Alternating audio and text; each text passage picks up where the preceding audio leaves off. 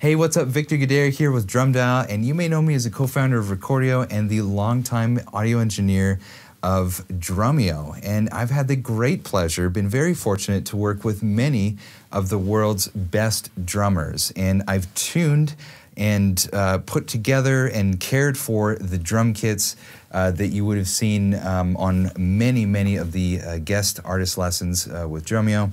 And it's been a blast. So in this lesson, we're going to talk about one of the most important things about tuning your drums, which is getting the drum in tune with itself. And that basically means that there's no warble in the sound or anything, you know, the heads aren't conflicting with one another, and it's just a nice smooth note, loud projection, everything that we would want a tom or a snare or anything, everything that we would want a tom to sound like is how we're going to show you sort of the process to get there. And it's super easy. And so each lug tensions and pulls the head outwards, and inevitably, you know, as I tighten this lug, for example, then it's going to pull in that direction, but you know, equal opposite force. It's actually going to, in essence, you know, pull the head also in the other direction. And so you can imagine the complexity that's involved when you get 6 or more lugs on the drum, and you know, there's tensions pulling in all different directions, and you want that to all be equal so we have a nice full note. And you know, the reason why is that if certain lugs or one is out, then you get this sort of wah, wah, wah, wah, a warble sound, a beating sound, and usually and also possibly more upper harmonics in the drum. And without getting too scientific, usually that's perceived as not as pleasant. And so we're going to eliminate that stuff, get a single note out of the drum. And then, you know, once you're there, then, you know, 9 times out of 10, we have a bottom head, a resonant head on our drums, unless you're back in the 70s.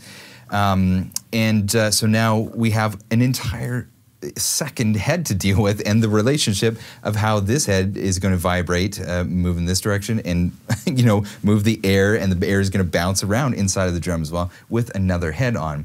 And so we're going to talk about the pitch relationship between the two as well. So getting started, we're going to start with the resonant head first, and I'm going to show you basically just take it all the way down as if we're putting on a new head. These are relatively new, almost brand new, that we just have tuned them up for some examples, some prior lessons, but they're basically brand new.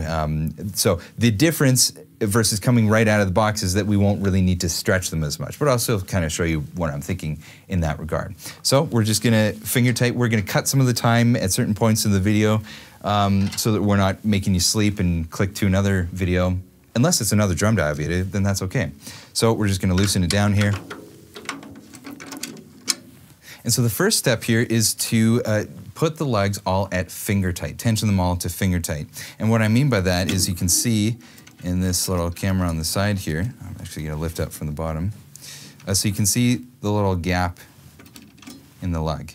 Moving a little bit too much. There we go. Okay, so now I'm just gonna go finger tight. And of course you wanna do this at opposing lugs, because right now, as I continue to finger tight, it's actually gonna raise the opposite side, the opposing lug directly across. So I want you to make sure that you do finger tight with opposing lugs always. And you just spin the drum around. Whether or not you have this fancy $5 Lazy Susan that Steve built for us, or you don't, you can even do this on carpet and the drum will still spin as if it were on a Susan.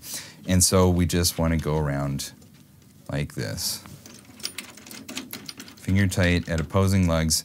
Okay, so at this point, I like to use a double key method because you're still thinking about opposing lugs. Remember when I said finger tight, if I turn this, if I tighten this one, then this side is actually going to raise slightly, you know, just a very little amount. You may or may not be able to see that. So what I like to do at this point when bringing up to start to get a sound, a note, a pitch out of the drum, I like to use 2 keys and tension the opposing lugs. So we're just going to bring this up just a quarter turn all the way around the drum. Okay, so since I did double and there's only 6 lugs, so now we've gone all the way around the drum. Almost hearing a clear note. There's kind of this sound. And so we don't actually have a full note, but there's almost a note starting to be created here. Okay, so one more quarter turn. Okay, and as we're starting to get a note here now.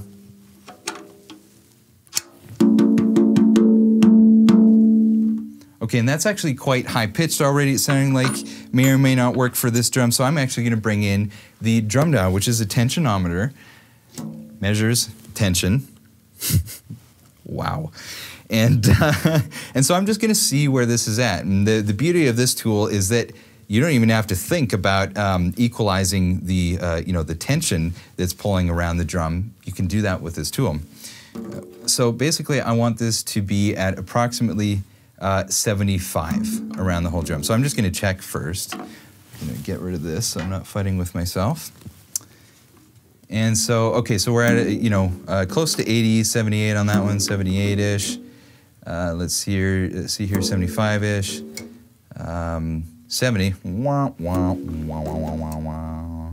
Okay, 76-ish. So I'm going to go right now, instead of going to that one, see, even when we're tap tuning, if you find a lug that's way down in pitch or way up in pitch, don't just go to attack that necessarily right away. Be patient with it. Check all of the other lugs. It's easy to be like, oh, well, that one's down. Crank it up. And then all of the other relative pitches of the lugs will come up as well. So you don't want to, I call it chasing your tail syndrome with drum tuning. So what I'm going to do is, because I had a couple medium that were a little low, and I had one really low, I'm going to go to the really high ones and bring those down first and attack it a little bit with that sort of strategy. Okay, so I'll show you here. So I'm going to bring this now, I'm going to go to 75. And of course, we've preconditioned the bearing edges. Not to make this any more of a commercial or anything, but this stuff really works. It doubles as a chapstick, a skin ointment. No, I'm just kidding. Steve is looking at me with the dumbest look right now. And so it's not chapstick. So what we do is we just do one swipe around. It's a very organic, and like you can touch it. It's non-petroleum based, engineered safe for all wood, plastics, and metals. I didn't know plastic and metals as well. That's beautiful. So it lubricates the bearing edge. And I've used this on the worst of worst drums, and it like brings it to life. It makes it easy to tune. The slipping, and that when the drum head is slipping and you hear that cracking noise and stuff, that almost disappears completely when you lubricate the edge of the drum bearing edge with this stuff. I use it every single time I change a drum head on any manufactured kit, no matter what. It really actually helps. It improves the tuning process a lot. Okay, so we brought that down to 75, and I'm not going to change any other ones yet. I'm actually going to check them all, because all of the relative pitches have dropped. I guarantee it. Okay, so we still have that one that's super low at 70, and all the other ones, what do you know, are almost all at 75. Okay, a little bit above on that one. Okay, so I'm still going to take the ones that are above, and I'm going to bring them down, and then inevitably we're going to bring the whole drum back up, of course. Okay. Okay, so we'll go to that low lug, and I'm going to bring it up now to 75. Okay, and at this point, before even tap tuning around each lug, I'm going to religiously go lug to lug. I'm not going to jump over any and look for a high lug or a low lug or any stuff like that. I'm just going to go to each one in a circular pattern now that I have attacked the lugs that were very high and very low. At this point, I'm going to go around in a circle maybe about 2 times. And the whole thing will just be nice and even. And I always like to, if it's too high, like to drop the note below, just like a guitar string, if you've any guitarists out there. I can just see in the comments, guitars suck, something like that. This is for drummers. All good, but what we do is we want to tune up into the note. It's just something that I've brought over from any stringed instrument, just that sort of school of thought. Why, you ask? Because the lug could potentially slip downwards if you last touched it in sort of a loosening downward motion. All right, so now we're ready to tap tune the drum, and what I mean by that is essentially, making sure that each lug produces the same pitch. So we tap the drum at the same velocity, with the same stick and everything, at the same distance away from the rim, right beside each lug, and inevitably we'll hear a pitch. And so we want the pitch to be equal. So we tension that particular lug up or down. And also I wanted to mention, this is a little bit of a higher pitch, but we want to tune the drum head into the mid-range of the drum. And what I mean by that is there's the lowest of low, where the head craps out and starts to sound papery and thin, and as when we were first tensioning, that kind of sound. And then when it's too high, it can start to choke it. Although rules are meant to be broken, as I always say. You know, you could great jazz drums are cranked, or great jazz drummers crank their drums up. We had Mark Giuliano I was just working with a few months ago, and I mean, he had them really high. I mean, I tuned him up jazz high, perfect intervals and everything, just beautifully resonating, singing, and then he cranked him up even more. But he's absolutely beautiful musician, and it really made his voice sing on the drums. So again, you know, rules are kind of meant to be broken, and also even taking the notes way out of them and going way down below the mid-range of the drum is okay too. Just know that you lose articulation and stuff. You don't have sustain in the drum. It just gets thuddy and more attack-based, which is okay for rock in certain scenarios. Okay, so I'm just going to tap tune around the drum and just try to pick out if there's any lugs that are you know, slightly off from one another, and I'll talk about that process, and away we go.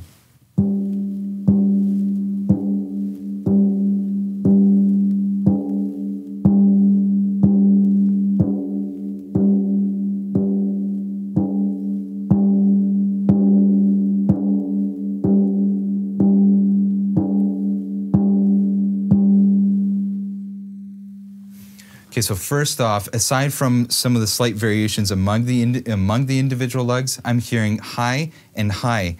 And actually, at first I was just hearing, you know, a note, and then I heard that higher and then lower.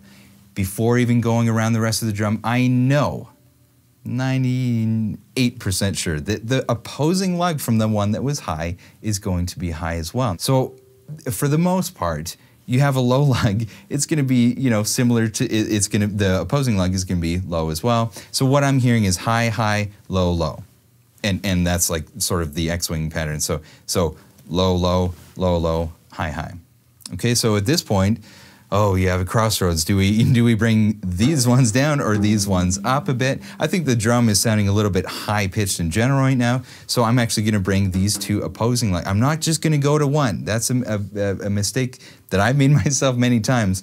I'm not necessarily just going to go only to one at this point, because I know that opposing lug is going to be very similarly, you know, tension at that high, or it's going to have that higher pitch as well.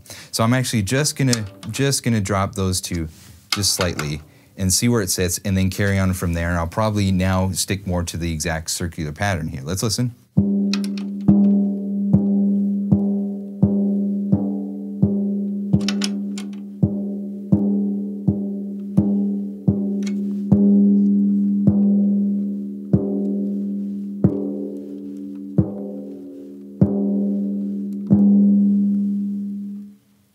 Great, so once you have the drum head in tune with itself,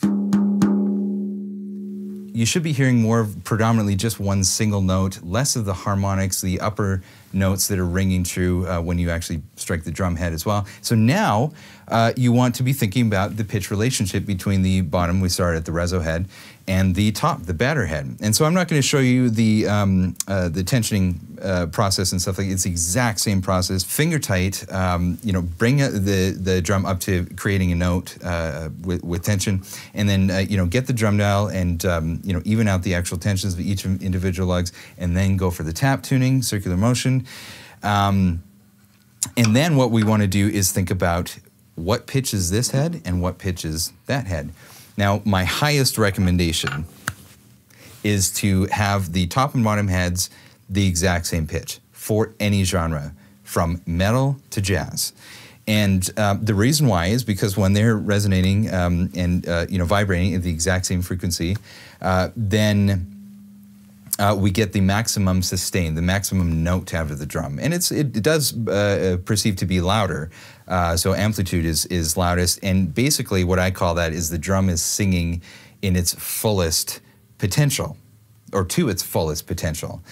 And from there, dependent on genre and player, we can change the sustain of the notes and the volume of the note, the volume of the sound source of the drum by a couple of ways. We can do that with further tuning or muffling. And so I say with tuning because if, for example, one of the most common things, the reso head is tighter than the batter head, that will render less sustain because now they're vibrating asymmetrically with one another, and they're not going to produce that beautiful pure note, and so the sustain will be less. And you can also knock the sustain down with some muffling, you know, and that's totally cool, totally normal to do. The way that I set up drums for every drummer that I've ever worked with, you know, all these, many of the world's best drummers, have been very fortunate to work with them. You know, this is my template starting point, is I tune all the shells to perfect fourth intervals, if they're 2-inch increments in diameter difference, and I make sure that the top and bottom heads are identical pitches. And then from there, that's the template starting point that has worked beautifully. It's been bulletproof for every single drummer I've ever worked with. Okay, so now we want to pitch match the top and the bottom head, and you know, I do have the mute still on the table, and I'm going to be lifting the drum up, checking, and then changing the pitch like this, and then eventually we'll hold the thing in the air and check the overall drum, as we don't play drums on a table like this, we play them up in the air. And so I want to mention we have in Remo Ambassador coated, it's a 10 mil single ply head, and then we have an Ambassador clear on the bottom, 10 mil single ply. This just has a nice coating on it. Now, a lot of drummers will have a 2-ply on the top and a single ply on the bottom, and they would think that if you tune them both to, even without tap tuning or whatever, if you tune them to attention with the drum dial at 75, for example, that they should be the same pitch. Well, inherently, that is not true. The double ply head will be lower pitched. Okay, so now let's check the top and bottom relationship where they're sitting. From my memory, I'm feeling that this batter head is close to what we ended up with on the reso. So let's just bring this over onto the sponge. Sure, onto the sponge. And so now we're just going to check the pitch of each of the sides of the drum.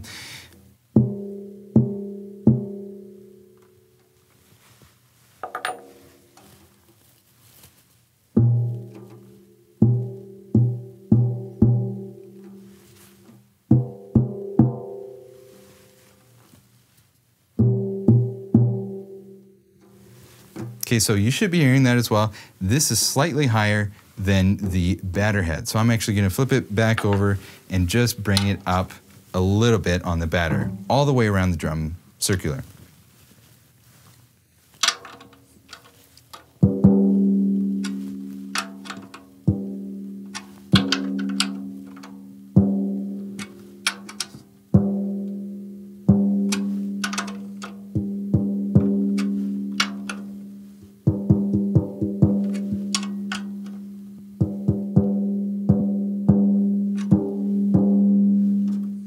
And the turns that I'm doing here are just the most minimal you could possibly imagine when pitching it upwards.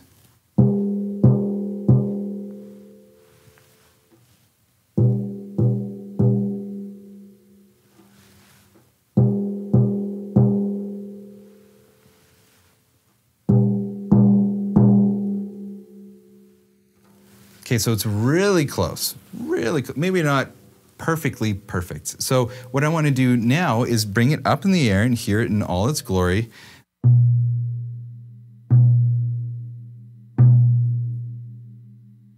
That's great. It's starting to sound like more of a real tom now.